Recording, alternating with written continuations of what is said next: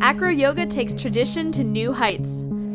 It blends dance, martial arts, and acrobatics into a high-flying yoga experience. It was developed right here in Montreal by Jesse Goldberg and Eugene Pocu. It does sometimes put you up against some of your fear issues.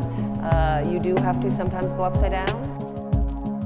We do try to kind of take people into it gradually.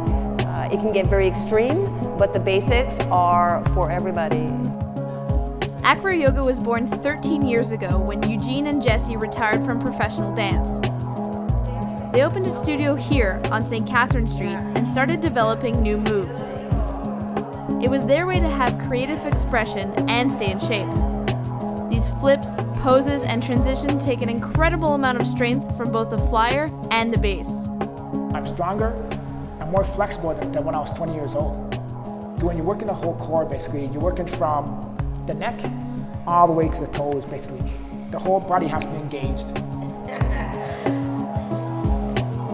I get a lot of good feedback because of my gender and my age. So it's great, I'm laughing. They're like, wow, you're so strong for an old lady. And I'm like, I am, that's true. And I'm even strong for a young man. Eugene and Jesse aren't only yoga partners. They've been married for 29 years and have 3 children. Yoga is their way to maintain their connection both physically and emotionally. It's total trust, right? It has to be totally trust or it's not going to work. So if I don't trust that my partner Jessie is going to support me, or if she doesn't trust I'm going to support her, it's not going to work. It has to be total trust and communication. I mean, there's rough patches. Everybody has that. But the physicality and the way we express ourselves always brought us back and put us on the same page.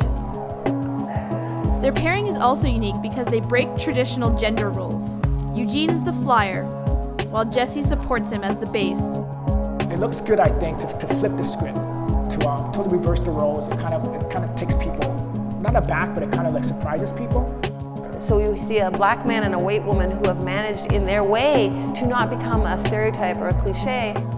We're about the same size, but it's very non-traditional. I like that. I've never sought out that. It always just happened. Jesse and Eugene have trained hundreds of teachers. There are now many different schools of AcroYoga all over the world, from San Francisco to Moscow to Hong Kong. From humble beginnings here in Montreal, it's clear that Jesse thinks AcroYoga is here to stay. I expect it will take over the world within the next 10 or 20 years completely, yes.